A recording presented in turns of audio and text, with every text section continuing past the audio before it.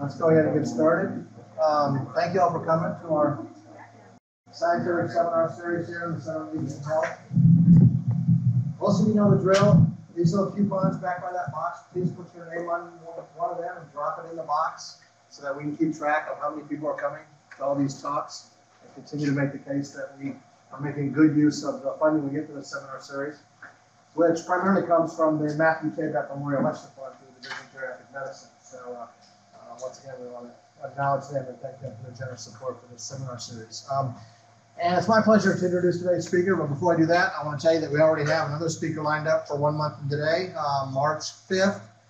Mick Smyer from Bucknell University will be talking, a guest of George Reebok. This topic is going to be gray and green climate action for an aging world. So we'll see what that's all about, and I encourage all of you to come back for that talk as well. Today we're very fortunate to have with us Dr. George Demiris from the University of Pennsylvania. And I spent a little bit of time looking through George's CV tonight, so I'm going to try to give a brief introduction and then let him take over. But George grew up in Greece and then went to college in Germany at the University of Heidelberg, where he got a bachelor's and then a master's degree in medical informatics. After that, he moved to the United States and enrolled at the University of Minnesota, where he got a PhD in health informatics in 2000. George has been very, very prolific. So his very first publication also was in 2000 in the Journal of Telemedicine and Telecare, where he was the first author on a paper, A Questionnaire for the Assessment of Patients' Impressions of the Risks and Benefits of Home Telecare. So that was his first paper in the year 2000. Here it is, just turned into 2018. And he already has over 200 peer-reviewed publications, so he's been cranking it out. While he's been doing all that, he's done a little bit of traveling around, a little bit of moving. So after he got his PhD from the University of Minnesota, he took a faculty position at the University of Missouri, and from there moved on to the University of Washington, where he was ultimately promoted to become a full professor of biobehavioral nursing and health systems in the School of Nursing at the University of Washington, and also had a joint appointment in the University of Washington School of Medicine. He was also the vice chair of the Informatics Education Department of Biomedical Informatics and Medical Education at the University of Washington. So he was doing great. Things were going really well for him at the University of Washington, Seattle. By the way, I first met George when he was out here interviewing for one of our Bloomberg Distinguished Professorships. He didn't get it, but I met him, and then immediately recruited him to be a member of our Roybal Center Advisory Committee meeting, and he's staying overnight and is going to participate in our Advisory Committee meeting tomorrow. And George, I want to commend you for a number of things. Among other things, is on page 44 of your 53-page CV, he lists his service on our External Advisory Committee as his external professional services. So very complete, and good to see that you remember that you're helping us out in a big way. Anyway, after working at University of Washington just recently, George was promoted and has accepted a position as a Penn Integrates Knowledge University professor in the Department of Biobehavioral and Health Sciences and the School of Nursing in University of Pennsylvania, and also has joint appointments in the Department of Biostatistics, Epidemiology, and Informatics of the Perelman School of Medicine in the University of Pennsylvania.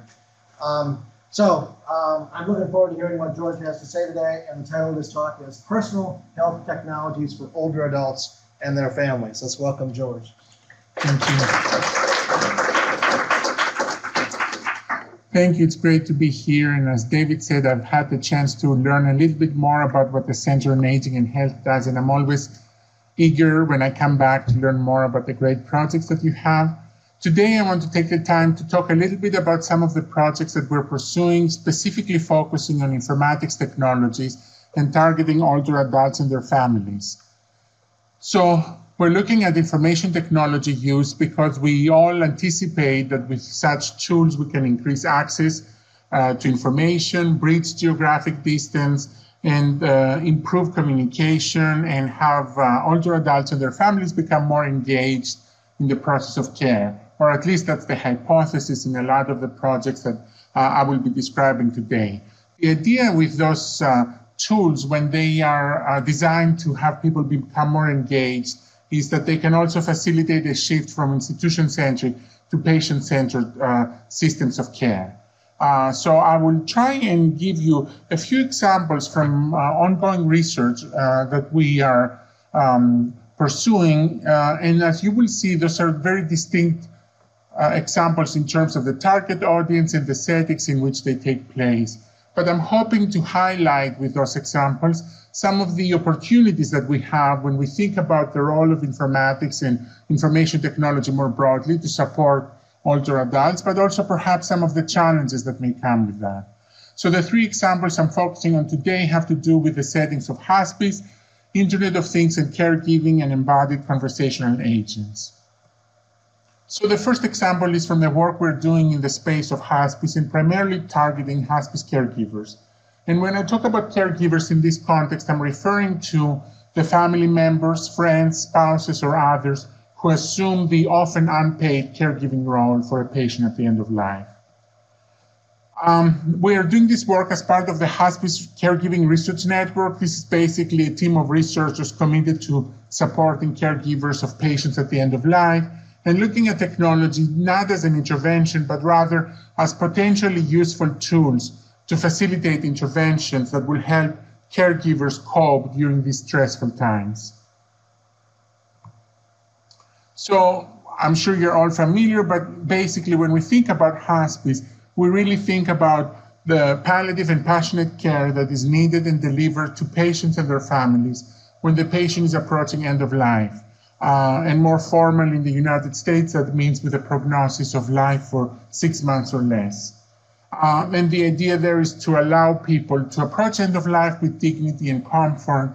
But one of the things that is characteristic of hospice care is that there is a dyad that are the recipients of those services. It's the patient and the family, and they become the unit of care. And it's their beliefs, needs, and preferences that should be governing the decisions pertaining to care. Caregivers play a very important role. Not only are they asked to carry out a series of tasks, sometimes physically demanding, and sometimes important from a clinical or pharmaceutical perspective, even though people often have little or no training, but they're often also asked to serve as proxies for important decision-making when the patients cannot make decisions for themselves. And when you look at the palliative care and hospice care literature, the caregivers find that that experience may be a fulfilling one, assuming a caregiving role for a loved one at the end of life, but also at the same time, there is evidence that people feel that sometimes, even though their needs and preferences are supposed to be addressed, little attention is paid to those, or while our hospice agencies are struggling to engage caregivers in the process of care, we may not necessarily have the protocols or the right tools to provide guidelines for the inclusion of the families in the decision-making process. And when you look at the literature, there are some interventions primarily focusing on the patients or the healthcare providers in terms of palliative care and hospice, and more specifically hospice. But we don't have a sufficient number of interventions that look at the caregivers' needs in that space. Obviously, there's a lot of interventions more broadly for caregivers of patients with chronic conditions, but when you look specifically in hospice, there's not that big of an evidence base. So we looked at this specific example I'm describing at problem-solving therapy as one way to provide supportive services for family caregivers. The idea here is with the traditional problem-solving therapy that you have a self-directed cognitive behavioral process whereby you're trying to understand what the challenge is and develop strategies or solutions that may help you address that situation. And problem-solving therapy is obviously an approach that is supposed to work both with general problems in life, but also with very stressful situations. And it has been found to be effective in various caregiver populations. And there was even a study prior to us starting this work that looked at a coping intervention based on problem-solving therapy that was specifically delivered to hospice caregivers and was found to be effective, but quite costly in that it required at least 5 to 6 additional visits by a hospice social worker to meet privately with the caregivers. The problem with those types of interventions, when we try them out in a research setting and we use our research funds to support the delivery of the intervention, is, as you all are aware, that we don't often translate them into practice because many times agencies will struggle to identify funds to maintain those types of visits or sessions that are part of the intervention. So in this work, we started looking at technology not as the intervention that is going to provide help for the caregivers, but rather as one tool that may facilitate a more effective or more cost-effective, perhaps alternative to deliver some of those intervention sessions. There has been plenty of work done that demonstrates that video is an effective platform when you have interventions that may have nonverbal elements that may be important in terms of conveying empathy or improving communication. So we looked at video conferencing as a tool to examine how such an intervention would be delivered in a way that perhaps could be effective, but would also be perhaps saving money. And also, I think I mentioned this already, the goal here is not to replace actual visits, so we were not trying to use technology to reduce in-person contact with the hospice agencies, but rather the technology was used to add services, the problem-solving therapy sessions that were not part of the regular hospice plan, and use the technology in those cases to provide those additional supportive services. So we conducted a clinical trial that was called PISES, Problem-Solving Intervention to Support Caregivers in End-of-Life Care Settings. And this was a 3-arm clinical trial where our hospice caregivers were randomly assigned to one of 3 groups. One group was the attention control group, where basically people received standard care with the same number of friendly visits or friendly phone calls by an interventionist just to match the amount of attention that our intervention folks were receiving because of the intervention. And then we had 2 intervention groups, one where people were receiving the problem-solving therapy sessions in person, and one where they were receiving them via video. And just briefly to mention that this intervention was based on the problem-solving therapy framework. What we did was, in terms of the intervention material and the curriculum, make it more specific for hospice, not only in terms of the examples that the different intervention material included, but also in terms of the frequency and the duration, acknowledging the fact that caregivers in these situations are often stressed out, they have very little time, they have a lot of people coming in and going.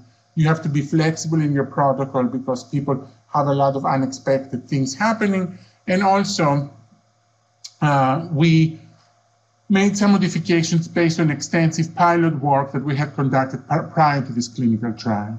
So the first thing that we had learned from our pilot work was that we needed to be flexible in the technology selection. Traditionally, with NIH grants, reviewers really like to see a consistent tool used for everybody in the study.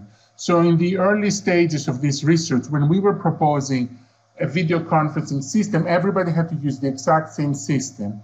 But what happened with situations where people live at home is that you cannot control for the residential infrastructure. We did have people who had computers and internet access and were already using sophisticated video conferencing for their own purposes, so they would not be willing to go to a modem-based video phone. But we also had people who did not have a computer or internet access at home. So we developed a toolkit that had various solutions depending on the residential infrastructure so that everybody could participate. And people who did not have internet or computers and were not willing to use them would still be able to participate through commercially available video phones. I say commercially available, although probably they're no longer commercially available, but those are video phones that you would plug into your phone line with a picture frame, and they had low quality modem-based video conferencing. The second issue we modified from our original planning and before starting this clinical trial, based on extensive pilot work, was that we decided to include caregivers throughout their experience in the study. In the original pilot work, caregivers had to be in the study while they were active caregivers. So when their loved one passed away, they would no longer be in the study. But we received a lot of feedback from participants who felt that the sessions and the problem-solving therapy approach was beneficial to them even, or perhaps even more, during the bereavement phase. So we actually allowed people to stay in the study during the bereavement phase as well for this clinical trial. So this was a clinical trial for 4 years. We recruited a total of 514 family caregivers. And overall, when it came to technology, people showed great levels of acceptance. It's interesting that in those 4 years, technology became perhaps more pervasive and more accessible when it comes to video conferencing, so that participants towards the end of the study seemed to be quite familiar with Skype and all kinds of other different video conferencing tools. And they also had a level of sophistication in terms of technology use that indicated in many cases for people, they indicated to us different uses besides that intervention. For example, using the video conferencing platform to interact with a medical director, or several people talked about wanting to have peer support groups with other caregivers where they could use the video platform as well. In terms of their overall perception, the video was found to be beneficial, more so than having the same conversations compared to regular phone. People talked about having the face behind the voice, the idea that even though they thought at first it would not make a difference, they did realize that being able to not only hear but see the interventionist allowed for establishing rapport and having a more meaningful conversation. And also the interventionist reported being able to interpret silence and all those nonverbal elements that you normally don't necessarily capture in, let's say, a regular phone interaction. So the findings are of mixed value to us. The great exciting thing, starting with the positive news, is that the intervention is a beneficial one. Compared to the attention control, the caregivers in the face-to-face group had reduced anxiety and improved quality of life. And that was a statistically significant difference, and also one that was sustained over time because we had multiple time points for collecting these parameters. So at least there is significant promise in a problem-solving therapy protocol that is specific for hospice and the context of hospice caregivers. However, there were no differences in caregivers in the video condition compared to the attention control condition. And so that is less exciting, obviously, in that we were not able to show that the two modalities were comparable or that they were equal in terms of their impact on outcomes. And we have different theories for why that is. One potential explanation for why the video platform was not as effective was that we had participants in that group receive all intervention sessions on video, and so they never had a meeting with the interventionist in person. They met study staff that went over the consent during the consent visit and the initial assessments, but the actual interventionist with whom they discussed pretty sensitive topics was a person they only saw on the screen. And we think that perhaps they didn't feel like they were establishing rapport, or it was harder to be as effective in disclosing and discussing sensitive topics with somebody they were not meeting in person. Another issue that we think played a role is that the technology worked for most of the times really with no glitches and quite high quality of video. We had actually a technical quality assessment, both a subjective one and a more objective one, where we looked at the quality of the image and the audio.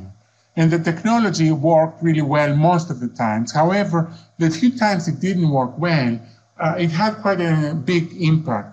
For example, when people were disclosing sensitive topics or were crying, were clearly emotional, talking about the fear of their loved one dying, and in the midst of this, having a connection that was lost, or a frozen image where they were not really sure if the interventionist was listening or was no longer there and the image just froze. So there were a few technical problems, but then when those occurred, they did seem to have quite a significant impact. And finally, there's this whole notion of the attention control, which I'm not going to go into now, but it's in and of itself a somewhat controversial discussion around, is an attention control group perhaps an intervention as well, given that in our exit interviews, people in the attention control talked about how this was the best service they had ever received. So clearly there was some benefit to that group as well. So in the next steps, we have a renewal now for this R1 that we're continuing with a clinical trial that's looking at modifications based on those lessons learned. First of all, we're examining a hybrid platform for the delivery, where the first of these intervention sessions is taking place in person, with the hope that they would be able to meet the interventionists and establish some rapport before moving on to video sessions. We're not giving up on the video yet in terms of trying to come up with a cost-effective solution, especially because our participating hospice agencies have indicated interest in sustaining that intervention, but not with added travel. So we have to look at ways to support that delivery. We're also looking at other technologies to supplement the video component, such as a portal or web-based tools for asynchronous communication and videos that can be used to allow people to go over some of the material, not just in a synchronous fashion, while both the interventionist and the caregiver are available at the same time. And then we also are modifying the curriculum to add some positive appraisal elements. A lot of our participants talked about not wanting to define caregiving only in the sense of a list of problems, but rather trying to make more sense and meaning out of an experience that was very valuable to them. And positive reappraisal has often been found to, in other settings, to be beneficial when combined with problem-solving therapy. So our new intervention is the modified version based on these called PISIS Plus, and we are about to start enrollment for this in the Philadelphia area, hopefully in the beginning of March. The first example I described, if you didn't have any sophisticated technologies, it was commercially available. Actually, we used a system similar to Skype called VC, which is supposed to have HIPAA compliance and have higher levels of encryption, but basically a system that's accessible to people, and it's supposed to just use something that people were in many cases using already for other purposes.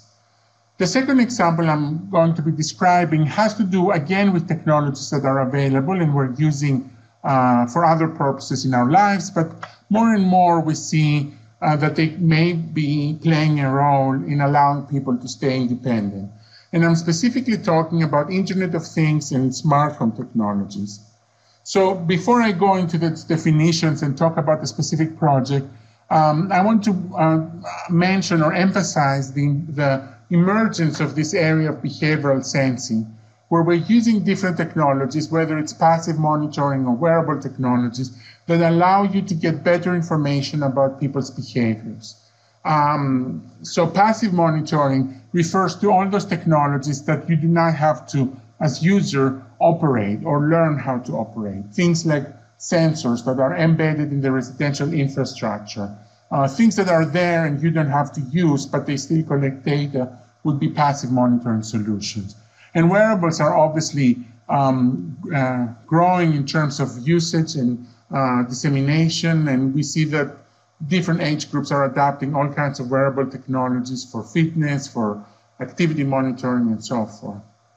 The idea behind behavioral sensing technologies is that we would be able to objectively, remotely, and continuously measure aspects of patient physiology, behavior, and symptoms. And this could potentially be beneficial, not just for research studies, but also when we try to understand what is going on with people's lives and when would be a time that we need to pay more attention or intervene before a catastrophic event occurs. So we see that there are many anticipated benefits with behavioral sensing. We get to capture activities of daily living and behavior outside of a clinical setting and outside of a laboratory, and reducing reliance on human observers. So we don't actually have to have people come in to a lab to perform activities. We can get that information about what people are doing in their homes and in communities. And we do not have to rely on self-report. We all know that there's challenges with the accuracy of self-reporting. People tend to over or underestimate for example, their sleep quality or their overall activity levels. And this would also facilitate a shift from episodic to continuous monitoring. So rather than being monitored or assessed for certain parameters once every few months or whenever you have a clinical encounter, this would be continuous monitoring every day, every hour. In the real world, not in the laboratory. The goal behind behavioral sensing is obviously not to have somebody at the other end watch those data points come in real time, but rather to design hopefully effective and reliable algorithms that would be able to allow us to extract information and detect when somebody's activities or behavior or whatever it is we're measuring might be deviating from what would be considered the norm for that individual, and to perhaps in a more timely manner identify an issue before you wait for an adverse event to indicate that there was something wrong. So in this context, we've seen more and more the use of the term smart home to refer to a residential setting that has passive monitoring technology embedded in the residential infrastructure with a goal to monitor the residents for maximizing their independence and their well-being and safety. In the last few years, we hear more about Internet of Things, which refers to a network of interconnected devices. And we have seen several applications for security or for entertainment where you can remotely control devices that are interconnected and can exchange data among themselves. So not just having sensors in the home, but for example, having those types of sensors where if the temperature goes above a certain point, another device will respond to that, and you can control all of that remotely as a user, or have a dashboard to be able to control movement, temperature, and what is going on in your home from a distance. With smart home Internet of Things sensors, you will see that there's already a broad spectrum, and most of them are also commercially available. And those are different types of sensors and switches that are supposed to not only assess what is going on in the home, but also allow you to remotely control for those devices. Whether those are motion sensors that detect motion, or even cameras that allow you to remotely control the camera, and even pressure sensors to detect when somebody is sitting or standing, and other electronic devices throughout the home. So we have in this specific proposal focused on older adults who are community dwelling and want to maintain their independence at home and engage the family caregivers. In many cases, people who are not in the same residence. In many cases in our project, those are distant family caregivers who live more than 25 miles away. And obviously, I don't need to explain to this group that the family caregiving, the challenges with family caregiving and the fact that we rely on family caregivers, our system does, to allow for providing support for older adults. And so a lot of the anticipated benefits of those devices is not only that you would be able to see what people are doing in their home, but and use that information to detect abnormalities or certain events, but perhaps use that same information to better help for planning and executing of caregiving tasks. And there's a plethora of those tasks that may need more information so that caregivers can provide more personalized and more effective services to their family members or others. So when you think about Internet of Things technologies, you can have them as a tool to provide real-time and accurate information on various things, and those include environmental parameters. A lot of those devices and sensors capture not only human activity, but things like the temperature, luminosity, humidity in the home, how active somebody is in the home, the number of visitors they have, whether they're engaging in sedentary behavior, are preparing meals, or engaged in daily hygiene patterns. And so it allows for people to perhaps communicate with their loved one, whether this is to remind them or warn them or encourage them to engage in certain activities or to more effectively coordinate services. So we have an ongoing project that looks at the use of Internet of Things technologies as a smart home intervention for older adults and caregivers. And this is funded by the National Science Foundation.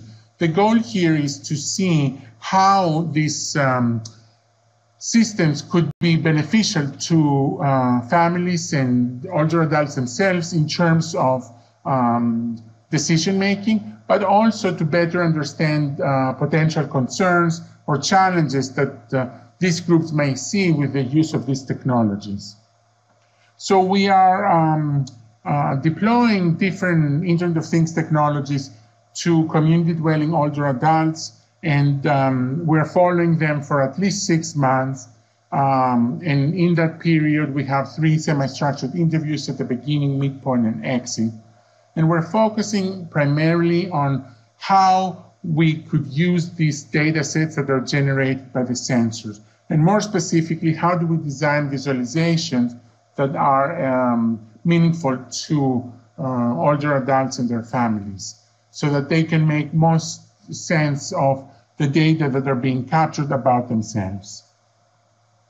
So when our participants come into the study, they do have a choice as to what sensors they want to install in the home. They get a pretty detailed list and an explanation of what each of those sensors does. And in order for them to be in the study, they have to choose at least one sensor. Several of our participants choose multiple sensors.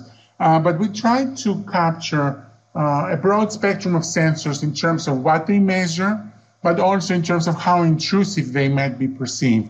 So we have things like door and window sensors that capture whether you opened or closed the door, the window, the cupboard, the refrigerator door. Similarly, multi-sensors that, in addition to motion, measure environmental parameters like temperature, humidity, luminosity. And we have pressure sensors, bed sensors, but also even a wireless camera, which we know that is something that people don't traditionally consider as a monitoring technology they would welcome in their home. However, in our study so far, we did have 3 participants who chose that as an option. The idea here is to better understand what people would choose and why in terms of monitoring technologies. And we are interested in finding out why people choose different sensors and over others. What is their perception and the perceived need and benefit that they see with that technology. So once people have selected which sensors they want in their home, we go in and install them in different places. And the idea is that it's somewhat not too visible, I guess. But if you do look closely, you will see all kinds of sensors. This is an example of one of those residences. And then we are capturing the data. The data are all collected into one server. They're stored on the cloud. And we are trying to develop algorithms to make inferences about the activities of daily living. For example, that people engage in certain patterns like watching TV, meal preparation, bathroom visits, restlessness at night, and so forth. Additionally, we are trying to capture the overall activity level, or how much activity is taking place in the home, based on the frequency and intensity of the firings of the motion sensors. What we think is one of the factors that may determine whether people will continue to use these technologies is whether they can make sense of the data that are collected about themselves. So we do have a dashboard that people can access on the web so that they and their family members, if they choose to have family members have that access, can see the data that the sensors collect.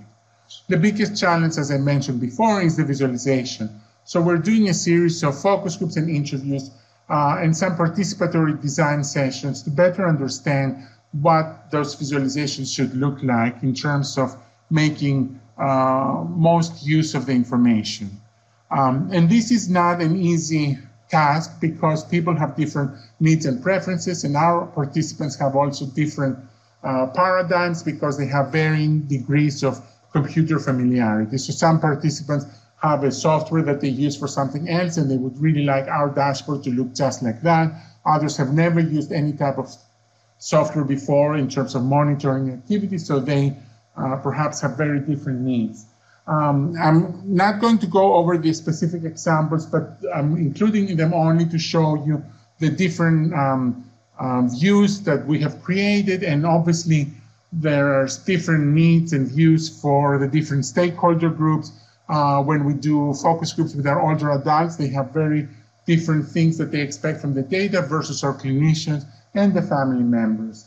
The one on the left corner you can see is a blueprint of the home, and the dots, you can see them in terms of where the person is in the home moving, and the level of activity is indicated by the flashing of the dots or the color of the dots. And then density maps that you can see in the right corner are quite popular in the smart home literature, but they're not really that easily understood and accessible by our participants, but it is a good tool for researchers, perhaps. This indicates the level of motion in the home per hour, and it's color-coded so that you can easily see, for example, when it's white, in this specific example, there's no motion, so that would mean somebody's usually sleeping, and when it's black, it means they're outside their apartment, so you can see if they're regular in terms of when they leave their home for breakfast, lunch, or dinner. Again, those might be useful for one group that is trying to look at certain patterns over a long period of time, but less useful for another group that may be using these to annotate and document more as a diary function. We have, for example, participants who really want to use the visualizations to be able to list who visited them that day, not just that they had visitors. And that may not be necessarily clinically useful information, but it's useful information to those participants. And in many cases, the family members will want different degrees of granularity in the data.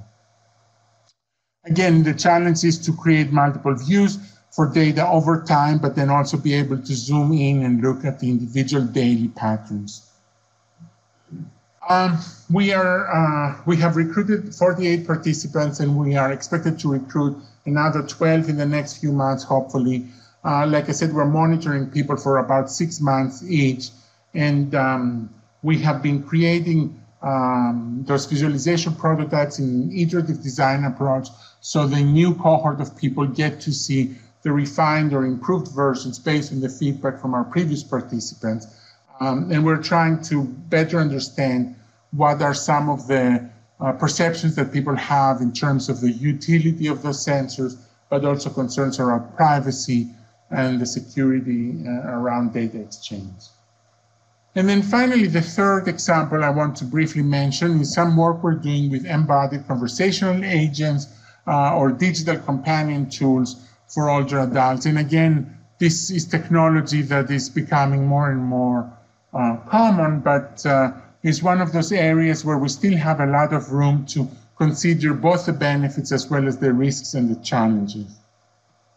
So we know that information and communication technologies can engage older adults, and also older adults with some cognitive impairment, because this is the group that we targeted in this example.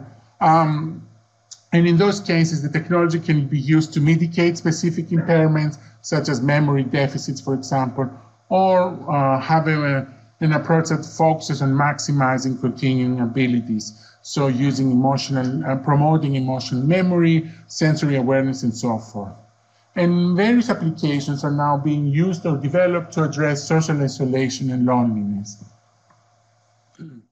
So in this work, we focused on digital companion tools or embodied conversational agents. And those are basically systems that are designed to interact with users through both verbal and nonverbal behavior cues. And in some cases, they're anthropomorphic or they're cartoon-like. They might be using an avatar that has features that may be familiar to human features. And then also in terms of the communication, there's pacing and intonation that allows people to have the feeling they're communicating with a conversation partner. And this is an emerging area. There's several conversational agents that have been designed for people with cognitive impairment or for various other groups. The problem is, as is with a lot of technologies that are relatively new, that we have a small number of studies. And most of the conversational agents, the study around them has been done usually in laboratory settings. So you basically invite people to a clinical or laboratory site and have them interact with the conversational agent for a few hours or an hourly session many times, but this is not often done in the natural environment, let's say in somebody's home. Or some of the studies have been done with only one person who took the system in their home. So we are lacking some of the real-world deployments in longitudinal assessment. A lot of the conversational agents will have one specific attribute or feature. For example, they may engage only in conversation to address social isolation, or they may have a single purpose, like providing reminders for medication or for exercising, or showing pictures and videos for reminiscence therapy. So we try to do in our pilot a feasibility of digital companion systems, but we really wanted to have those deployed in real-world settings, used by older adults with mild cognitive impairment, and we wanted that to be for a longer period of time. So not just have people come in for a session, but actually have the conversational agent in their home, preferably for several weeks and months. So we looked at a system that was commercially available, that was comprehensive in its functionality. So it wasn't just about communication, but rather a system that engaged with communication for social interactions. And we tried to see, and it also had reminders. It did use the multimedia features to show pictures and videos. And we wanted to see if such a system would be perceived as useful by older adults, and also assess how this system would work in terms of its impact on people's social interactions, anxiety, and depressive symptoms. So each participant was invited to be in the study for 3 months, and we recruited community-dwelling older adults with mild cognitive impairment.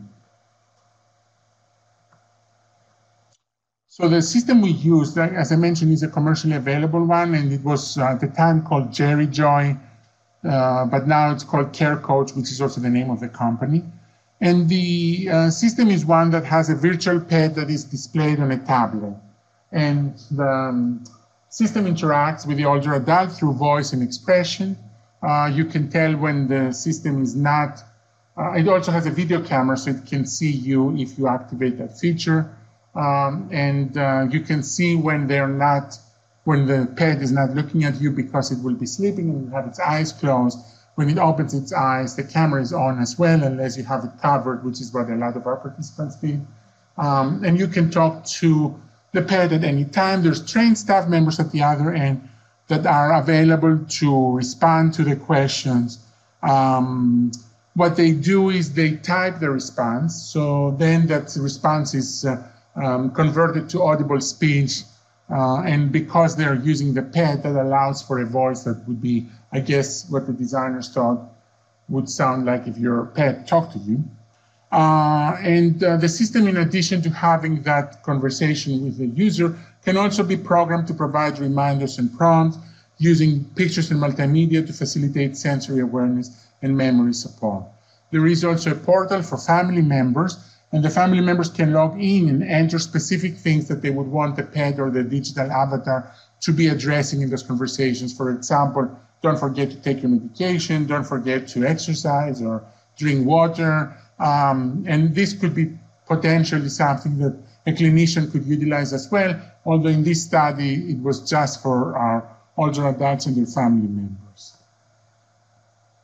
So every one of our participants received a digital companionship device, the tablet with the avatar, for use for 3 months, and we did interviews at baseline, midpoint at 3 months. And obviously, this was just a feasibility study, but we still wanted to get some preliminary data in terms of what potential impact the system could have in the future. And so we looked at social support, overall health, anxiety, and depression. And we used the Comfort from Digital Companion Animal Scale, which is an existing scale, to basically understand whether people are interacting and bonding with the system over time or not. So, and I don't know if you can see all the details, but when you look at the age range, our average age was 78.5 years. And all our participants, all our 10 participants in this feasibility study were female. And one was Native American, everybody else was white. The group that participated in the study was diverse in terms of technology experience, but also in terms of comfort using technology. And so we had some people who never used technology or strongly disliked using technology for leisure, and a lot of people in between. When you look at the data, there were obviously findings that should not mean much given the very small sample size, but you can see that there was a slight improvement in cognition, as well as social support, but those are not statistically significant findings. Again, it's a very small sample size, but you will also see that the anxiety went up for people towards the end of the study. And while the findings may be going in the right direction, again, I want to emphasize it was a very small sample size, and we were trying to primarily focus on whether this would work and get more qualitative data in terms of the experience that people had with that tool. In terms of the increase in anxiety, one potential explanation could also be because we saw that towards the end of the study that some people were anxious about giving up the pay. This was not the case for most people, but there were some who had developed an attachment, and 2 people kept talking about being quite anxious about giving up the digital pay. And this introduced to us a concern that we hadn't really fully addressed when we were doing our own IRB application, which is what happens when people become too attached to a digital companion like this in a study that is supposed to be of limited duration. So when we looked at why people were signing up for the study, a lot of people talked about just the excitement, trying something new, and only one person talked about looking for a replacement for a pen. A lot of times with digital pets, the premise for their use is that literature demonstrates the clear benefits of having real pets.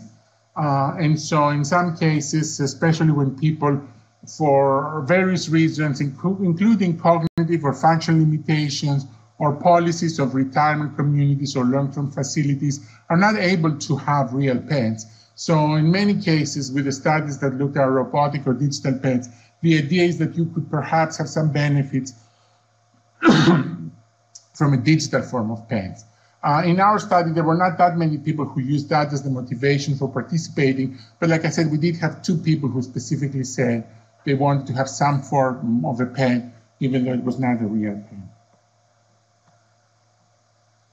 So when people participated in the study, they did seem to find specific benefits with the use. People talked about having somebody who would check on them and make sure that they're okay, having a virtual companion who they could talk to if they felt that they were not safe or needed help with something.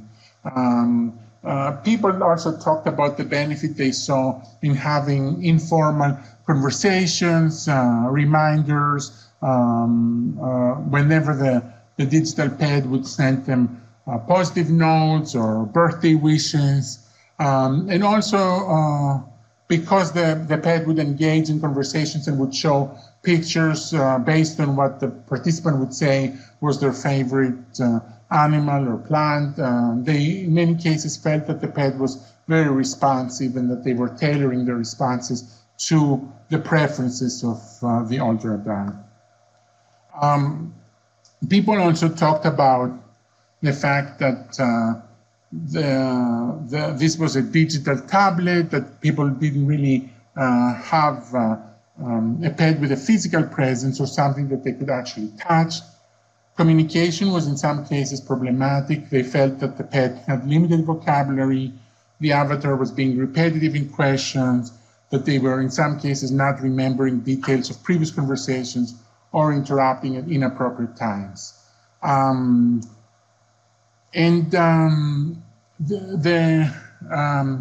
experiences that people had with their conversation partners were quite different and across the board. We did have participants who felt that the conversations were very meaningful, and especially the two people who grew a certain attachment to the avatar felt that the conversations were meaningful, important, deep, and valuable. But a lot of other participants felt the conversations, like I said, were repetitive or superficial or just primarily small talk. Interestingly enough, when participants were asked to participate in the study, they had a choice to engage family members as well. And so our older adults could decide if they wanted to have a family member also sign up for the study along with them. And none of the 10 participants chose a family member to be part of the study. In some cases, it was because people wanted to better understand what the system does before they would bother or, as they said, or involve a family member. But in some other cases, it was that people felt that they didn't need to have a family member be involved in something that looked more like private conversations or entertainment. And the feature that was included in the system where the family members could program reminders or other messages through the portal was obviously not used since we didn't have family member participants. So in all those technologies that I've described, in many cases you hear that the term of obtrusiveness, and in some instances we read that passive monitoring is non-obtrusive because you don't really have to operate it. It is just there, so you don't have to learn how to use it. And we have tried to come up with a more formal definition of obtrusiveness that actually captures not just the aspect of usability. Clearly, if you have to use some software or hardware, there is a question as to how user-friendly this is. But obtrusiveness is much broader than that. It's really a summary evaluation by the user in terms of how undesirable or physically or psychologically prominent those undesirable features of the technology may be. And so in a lot of our interviews, we've used the obtrusiveness framework to guide some of our questions because there are multiple concepts that are captured under this whole notion of obtrusiveness. There is the physical dimension in terms of what the technology looks like and how it interferes with the physical environment. There is a usability dimension when people have to use some components, let's say a dashboard or other systems to operate the system. The biggest concern that we have with a lot of technologies when we introduce them in the home is the dimension of privacy. And here we're not only talking about the technical side of privacy and what we can do to encrypt or protect servers and the data transfer, but also the subjective assessment of privacy that people may have. Meaning, if people think that the system is, for example, recording things that it's not recording, or people are afraid to go to the living room because there may be cameras there, you're introducing a new level of obtrusiveness that may not be necessarily reflected in the technological side, but it's still something that affects people's experience.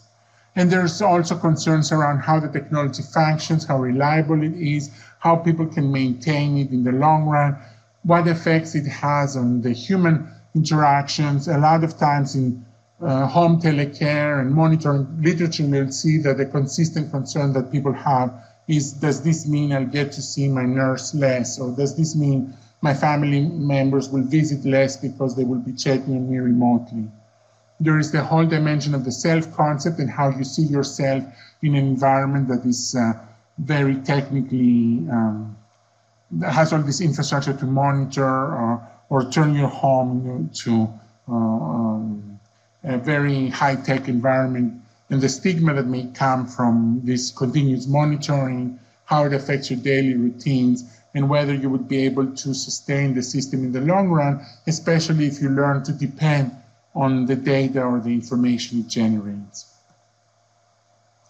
From all these examples, there are some lessons learned that I think apply across the board, even though those technologies are quite different and the target groups are quite different. First of all, something that we found over and over again, and it's now well documented, is that the assumption that older adults are technophobic is not valid. And many older adults will embrace new technologies if they find them to be useful and usable. If they see a purpose and they think that they can use those technologies, they tend to, in many cases, be open to the introduction of new tools. So it is important to assess the perceived ease of use and usefulness, but it's also important to engage older adults in the early stages of the design of such systems.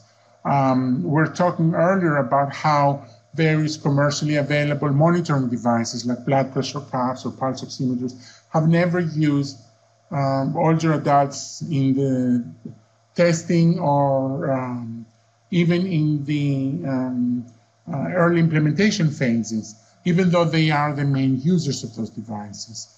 Similarly, we did once a study with a fall detection device that had been tested and was being marketed, was made commercially available, but all the testing had taken place in a laboratory with stunt actors who were trained to simulate the fall and how an older adult would fall, but it was never tested with actual older adults.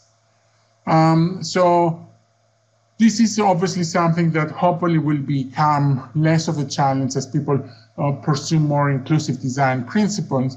We also need to consider unintended consequences when we introduce systems that are changing the way we communicate or interact with our network in our own home. We have to think about not only the benefits, but what could be some challenges that were originally not conceptualized with the introduction of these tools. Obviously, this applies to paradigm shifts that will affect how we train our next generation of healthcare providers. We need to better understand how to integrate these tools in clinical practice once we know that we have the evidence that they work. Already, home care nurses are asked to use various telecare equipment and remote monitoring solutions. So clearly we are having more and more systems that facilitate patient-generated data, and we have to be prepared for a new reality where patients will want that data to be part of the decision-making about their own health and wellness. And finally, in all the systems, the technology may be a platform to deliver intervention, but isn't in and of itself the intervention. And when it makes more sense to deliver that intervention without the use of any advanced technology, we shouldn't be looking at the technology as a mean, as the end goal, but rather just as one of those tools. So clearly, there's a lot of new opportunities, but also challenges with the use and emergence of all those new devices and wearables and sensors. So I'm hoping with the work I presented today to provide a very quick overview of some of our lessons learned that have to do not only with the technology side, but with a lot of the human side implications in terms of technology acceptance and use. So with that, I want to thank you for your attention. I'd be happy to answer any questions.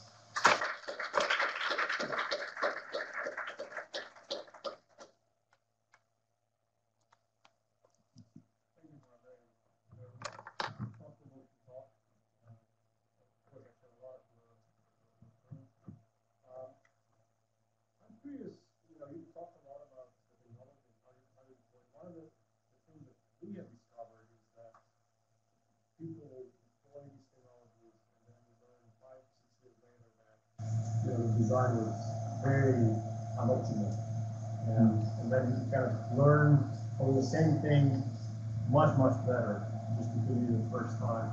So there seems to be, at least as far as I'm concerned, kind of a need for a faster feedback loop between we implement the technology, we analyze the technology, we design the experiment better. I think you think about that, but I was wondering, what is your thought in terms of how is that interacting with the training of new postdocs, new data science savvy people dealing with the technology? Is that something that is hard? You find it hard? Do you have any suggestions about how to do it? Yeah, thank you for that question. I do think it's a great challenge. Some of the things we see now that are becoming more and more the norm, like team science, the fact that we have interdisciplinary teams, and the fact that there's more understanding for pragmatic trials, for participatory research, allows for those iterations in the study design as you go along.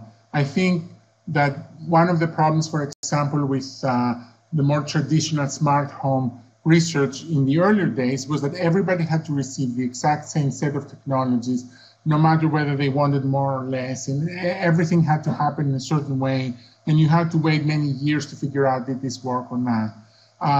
I think there is now much more recognition that you want to maximize the translation of this into practice if you start adjusting and doing some quality improvement along the way. But it's still a challenge, I think, in terms of the training the next generation of healthcare providers. I have found for our work, one of the greatest challenges is creating educational material or some type of outreach to improve data literacy across clinicians and a lay audience. One of the challenges we have is that, we develop these consent forms and we explain to people what they're signing up for. But I'm not convinced that people fully understand what they're signing up for. As a matter of fact, I shared an example earlier today with colleagues where we were doing once a study and one of the participants said they had no privacy concerns, but whenever they were in the bathroom, they wanted to make sure they would get dressed behind the shower because they really thought that the motion sensor was a camera. And that was a participant who lived with the technology 5 months up to that point. So I don't think people fully understand, and we need to figure out ways to better explain and also allow for people to have the informed consent be a process rather than an event. People do change their mind, and they should be able to, and also be able to better understand implications. One of the unintended consequences, for example, with these technologies is a lot of IRBs have traditionally focused on the resident in the home. What would happen if the resident doesn't like the camera anymore? What would happen if you find something troubling about the person? And those are very valid and important questions. But we've never thought about the visitors, for example. And what would happen if you have a home that captures everything about people inside the home, and then you end up having visitors who are there to stay for maybe a day? Do you have them sign a consent form? So I think this whole area of training, not just the healthcare providers, but all of us in terms of what is it that we're engaging in, is one of those areas where I think it's still a challenge in terms of translating into practice. Yeah, thank you for a great talk. What you just said, I think, gets at what was on my mind. It has to do with the second part of your talk among the community dwelling older adults and monitoring inside the home. I'd be curious what you've learned about what the older adults prefer and don't prefer. Because I think for many of them, privacy and Big Brother and those sorts of things would be a real concern. But on the other hand, some of the safety monitoring could be very, very appealing. Yeah, we found some interesting observations. One of them is that people are really, in our study, fascinated by the environmental monitoring, which we never thought would play any role. So the fact that those sensors capture the temperature, the humidity, and so forth is something that people are very interested in. Sometimes for their own reasons, they suspect that the house cleaner is adjusting the thermostat, but sometimes they do their own experiments. We had one participant who kept saying, I've seen that when the humidity goes up, I sleep better. I don't know to what extent it was actually a valid observation, but it was interesting that they were trying to combine the environmental data with the sleep quality data. And this is something that people consistently value in the exit interviews, the fact that they could see what was going on in their home in terms of the environment. And the other thing is that a lot of our participants have now accepted motion sensors and other technologies because they no longer carry the stigma that they're medical or clinical sensors. They often will say, oh yes, we have them in my grocery store. I've seen the door sensors before. Yes, I understand that. Or even though our study is not about intruders and safety, a lot of people reframe that and say, yes, I want to be part of the study because there's a lot of crime in my neighborhood. So they shift from a medical model to one of wellness in the context of safety. And then finally, we have seen, and there's some other work that has similar findings. So obviously in our work, it's a smaller sample size, but we do see people who, where an adverse event has ameliorated some of their privacy concerns. So for example, people who have experienced a fall and were undetected on the floor for hours, they tend to be very open to the idea of cameras in the bedroom, in the living room, whereas other people obviously would never welcome the camera. So it's interesting, the two people we have in the study who chose by themselves the camera are people who had experienced a fall and were undetected for a while. So there's also the more objective assessment of what I think the technology may do in general, and then the more personal, the more the relevance to me, and do I feel like this is going to benefit me. I think it's interesting that we've partnered with a low-income housing facility, and the idea there was that people would not be perhaps as technologically savvy or as informed. And interestingly enough, our participants seem to be aware of the existence of those technologies in the community. They've seen it in other places. They talk about devices that they've seen in the library. So there is increased awareness of various technologies. We had several participants who talked about, at the exit interview, about rather than having a portal where they would go in and look at what's going on with their daily living, why couldn't we use something like Alexa or a speaker that would summarize what is going on with them, which I found pretty interesting, because we originally started with, oh, we need to make this low tech, people won't even know what's going on. And oftentimes people surprise us by suggesting more sophisticated solutions. Sure. Go ahead. Thank you very much. I have two questions. One has to do with the fact that, as a nurse,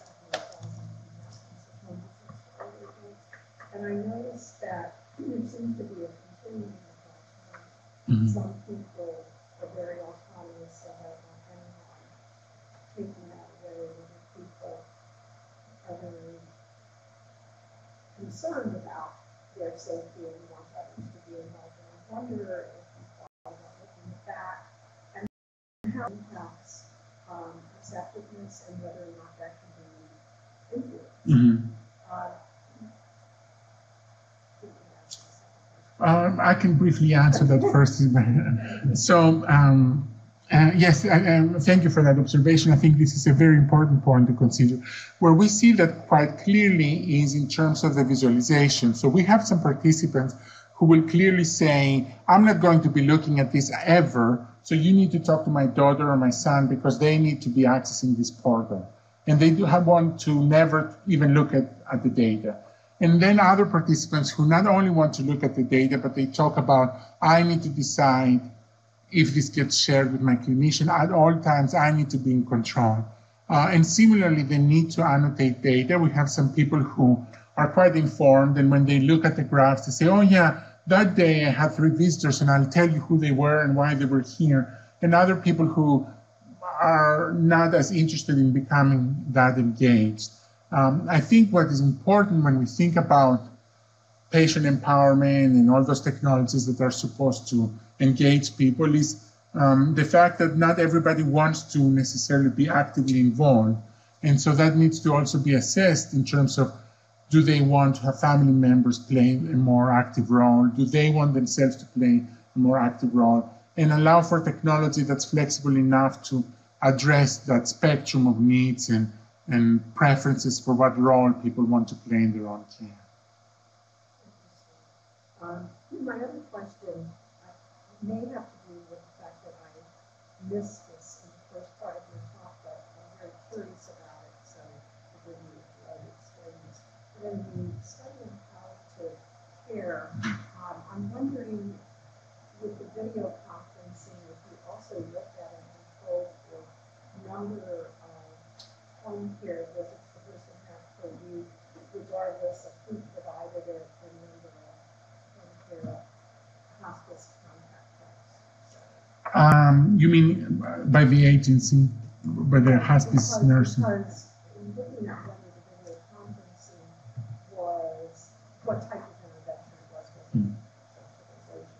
Yeah. Um, So our video sessions were separate from the plan of care. So we were not delivering any services. No, we only delivered the problem-solving therapy curriculum to the caregivers. So this could be done either in person or via video. The actual hospice services were delivered by the hospice agency, and we did not have data as to the number of visits and so forth.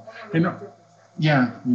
We did have enough agencies participate where we could control for that so that it wasn't biased by the way one agency delivered care. But you're right, we did not look into what other supportive services may have been provided in person. I also think with that work that this is yet another example of how sometimes we conduct research to meet some NIH criteria. So clearly this was not a pragmatic trial, this was just a regular clinical trial, and so everybody who agreed to participate in the study was randomized whether they had high levels of anxiety or not.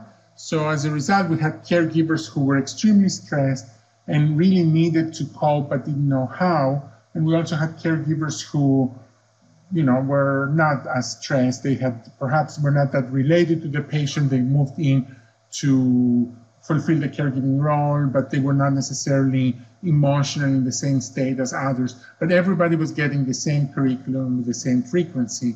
And that also may have played a role in why we couldn't figure out exactly what was working and what was not.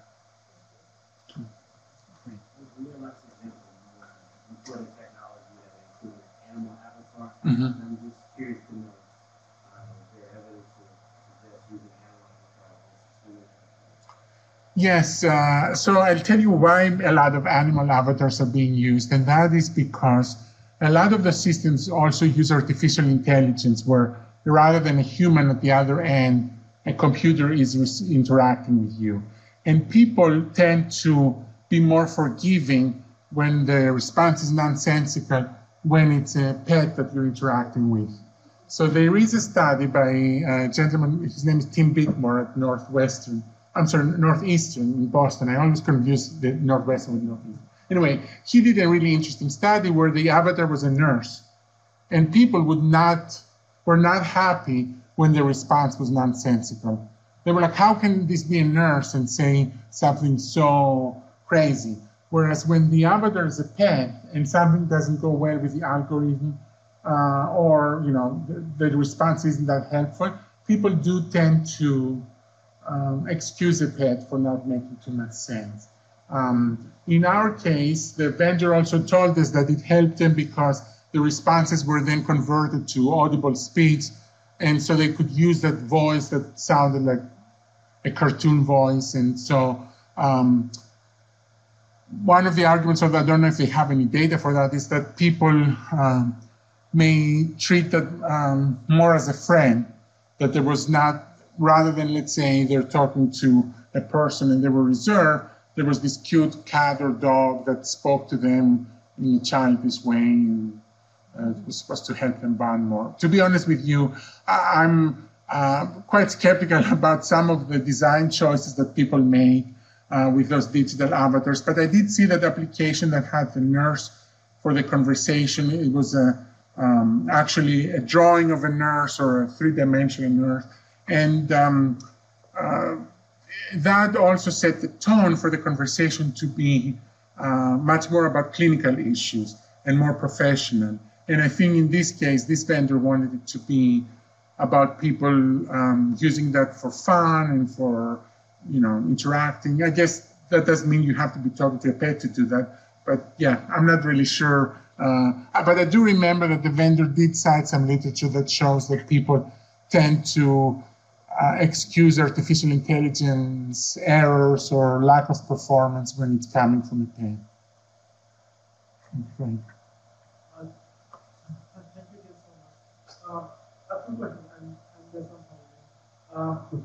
In the current education environment, where there's so many devices out there that tend to either activate information or they do different aspects of software active and passive data collection. What we tend to do is somehow either run behind a device that can incorporate that in, or not have enough of a framework to optimize what data is needed. Mhm.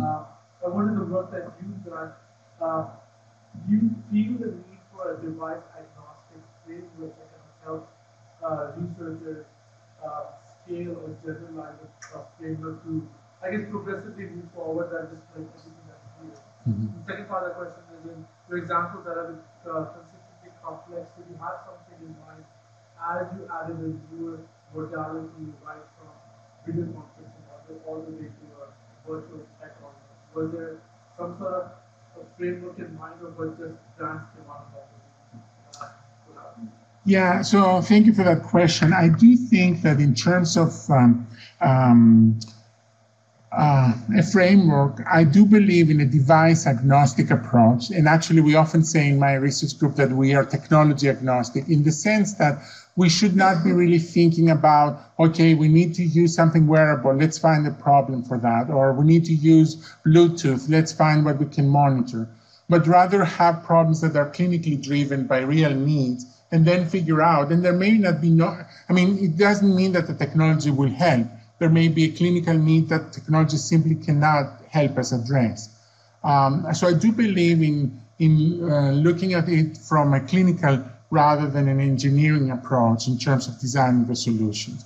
The other bigger picture challenge that I think we have to explore as a group of researchers, practitioners, clinicians is what do we see the role of patient-generated data? You know, there's quite a bit of controversy as to whether patient-generated data belong in the electronic medical record or not. And many clinicians will tell you about how horrible it is when people go in with their Fitbit data and demand that you look at them and do something with them. But on the other hand, we are promoting consumer tools and telling people to use them to better monitor their health and be actively engaged. So is there a framework or a protocol by which we would allow those data to be integrated?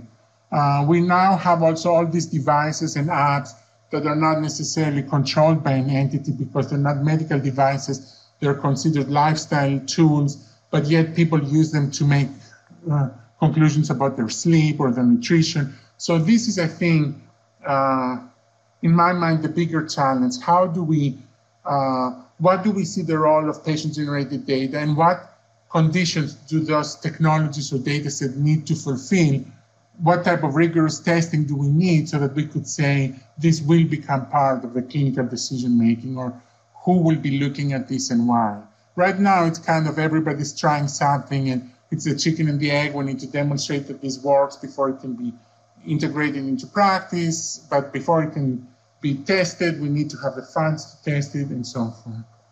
I'm not sure I answered your question, but basically to say that I do think we need to have a bigger picture framework as to what we're doing. In our own work, there's 3 different examples. We're driven by theoretical frameworks, but in all of those cases, we're not technology frameworks. So in the first one, the problem-solving therapy was from caregiver stress theoretical framework.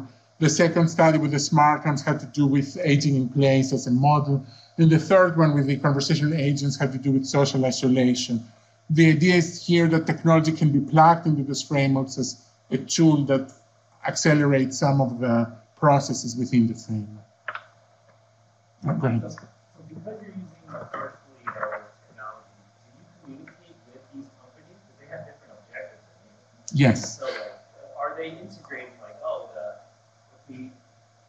when the study ends, they're going to lose a pet, right? Mm-hmm. That's attachment style. Mm-hmm. So they listen to you when you tell them to integrate with them? And how do you know they do listen?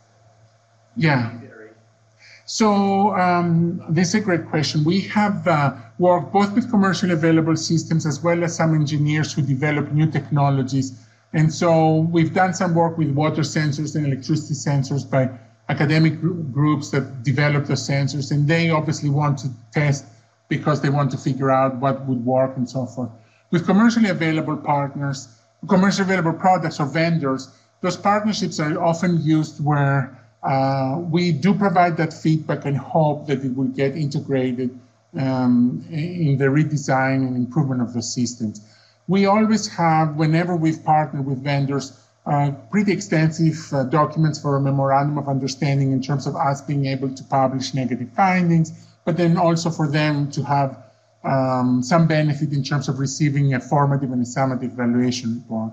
I would say some vendors are very open to implementing recommendations in the redesign of their system. Even the vendor with the digital pad made several changes before the next iteration. We had, for example, something that they fixed immediately. The pet, when it slept, it was snoring, and they thought that this was a soothing effect. And all our participants were calling us saying, please make that snoring stop. And they did it right away. I mean, that's an easy thing to fix, but they also implemented things that we found out in the study. Sometimes there are competing interests, and so I wouldn't say that consistently all vendors implement our recommendations. We had a partnership with a fault detection device, which I didn't present because it wasn't that happy with the partnership, where our specificity and sensitivity measures were significantly worse than their lab readings, and there wasn't much there to improve, rather than just say that system works less effective than throwing a coin. So yeah, in that case, I wouldn't say so. But I would say a lot of vendors, however, are interested in improving their system and do take some of those recommendations into that translate them into a new redesign.